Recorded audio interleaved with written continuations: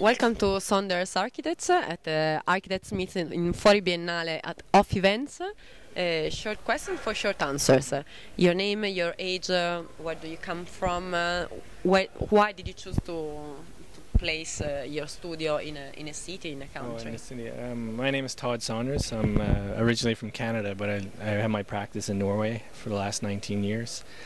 I decided I hitchhiked from Paris to China 20 years ago, and I just arrived in Norway and I really liked it, so I went back 1 year later just to work for 6 months, but 6 months became 19 years. A bit longer? Yeah, a bit longer. And I live in a city, it's the second largest city in Norway, called Bergen, by the coast and the big mountains. And but we work, most of our work is actually, it's all around the world right now. We have projects in Morocco, Canada, mostly in Canada, in America, Falkland Islands, Cape Verde. So we work all over the world, actually. Yeah. Who do you work with? How did you choose your member? The people on my team? Exactly. It's a good question. We have a really good team right now. My whole office is with me this weekend, and it just we get about 200 applications a week. A lot of Italians. Oh, whoa. Everybody Italian. Everybody in Italy wants to work for us. But we slowly selected the team. We have a small team. We could be 3 times the size as we are, but we like being a tight group. And we have really good designers, and they're from. We have a couple from Norway, Portugal, Hungary, Poland, and Canada. Europe, most of all. Yeah, a bit Canadian. We have some Americans sometimes that work for us. So yeah. Which is your best project of your studio that for you is more representative, and which kind of music would you associate with this project? The music, we've done a couple. All the projects are quite good, actually. Like the ones that are most known are, for example, the Ireland Lookout. This long ramp up in the fjords that goes out. But right now we're getting a lot of attention because these artist studios in a hotel we designed in Fogo Island in Canada. And the projects in Fogo Island are more like contemporary Irish music, whereas and I think the Ireland Lookout is more like what's the name of this band from Iceland I really like. I always play it on when I'm driving. I can't remember the name right now. Yeah. There are 3 keywords that for you are more representative of your architectural research. Can you repeat it? 3 keywords. Tricky words. Sexy? No, I don't know. I don't know. Tricky words. Tricky words? Is that Keywords. Keywords. Oh, it's adventurous. It's eccentric. It's very nature-based. We work in very pristine sites. We have some projects in cities now, like in Istanbul. We're working in a larger project. It's more of an urban thing, but most of our projects are way in the countryside in very small places. Yeah.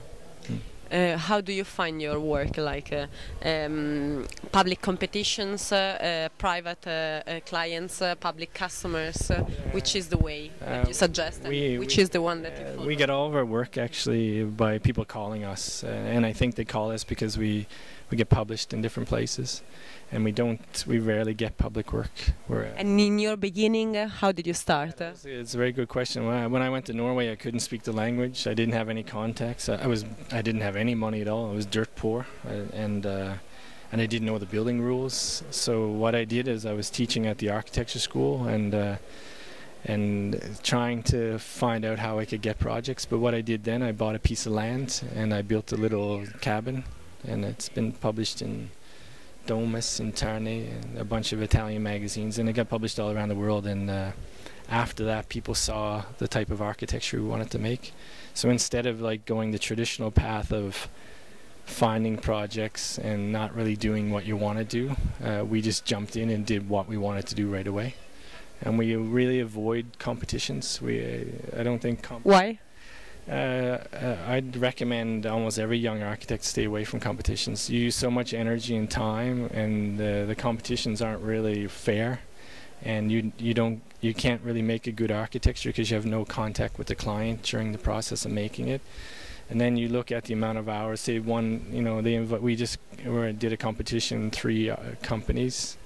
We all used over 1,000 hours each. And it's 3,000 hours. And then I could have, you know, in that amount of money we used, I could have sent 2 or 3 of my architects to London and went to parties for 3 days for the same price, and they would have got projects. I think there's an easier way to get projects, and I completely disagree with doing competitions, actually. Yeah.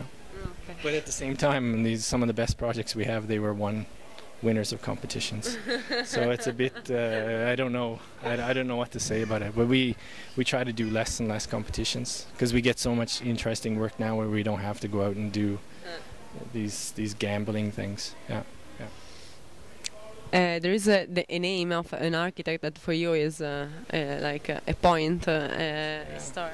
Yeah, I think because of where I work, I think it's Sverre Fenn. He did the Nordic Pavilion here in Biennale, and I met him just like 2 months before he died. He was in his 80s, and I was the judge of the Norwegian National Concrete Prize.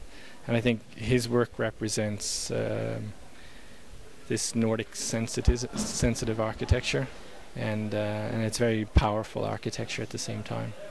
But I think he's probably one of the best people to look at. But now he's dead. And in terms of contemporaries, there's some friends of mine. Norway's such a small country. So there's Jensen Skodvin, Jarmene Viksnes, and then Sami Rintala is a Finnish architect working in Norway. He's a really good friend of mine. He's an old drinking buddy, so yeah. Okay, thank you very much to Saunders Architects, and see you all around in Biennale. Thank you. Thank you. Thank you.